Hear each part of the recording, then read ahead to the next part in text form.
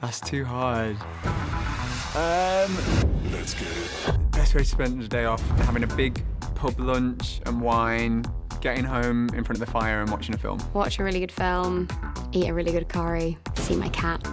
Probably go for a hike. I love hikes. Dream vacation, I think I've wanted to go to Japan for a really, really long time. I would love to travel more around Scotland. I really want to go to the national parks in Canada. Favorite book, the last book that I read that had like a really profound impact on me was A Little Life. I actually cried so much reading that book that I woke up the person next to me on the plane because I was hysterically crying. God of Small Things, Aaron Dutty Roy. I think that's just so beautifully written. Gathering Moss by Robin Wall Kimmerer. It's really good. Ooh, toasties, definitely. You can't beat their toasties. I like me a toasty. Their toasties are so good. And I'm lactose intolerant, so I can't have them that much, but they're worth the stomachache.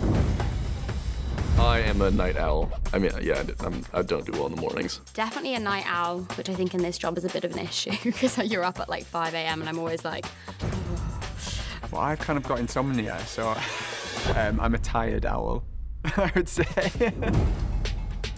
think I have to say Laura Dern. I think she's had like a really, really interesting career. I don't know.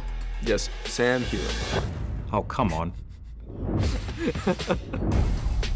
So a great fact about 1700s Quakers were they were anti-slavery and they were some of the first abolitionists, which I think is very cool.